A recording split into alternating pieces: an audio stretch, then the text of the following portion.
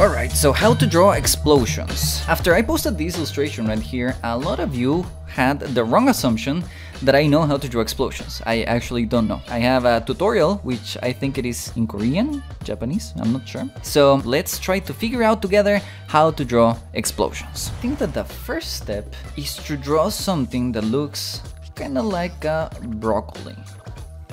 After that, it seems like we have to draw some spiky things. Let's lower the opacity and start the inking.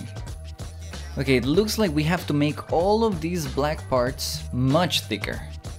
So let's now put some halftone textures. Alright, looking better. Let's put some base color, but the outside would be a bit more orange. A bit of white in these corners. And here's the result. Not bad. All of the brushes that I use in this demo are called the LP Halftones. They are new in my store and you can find them on my links.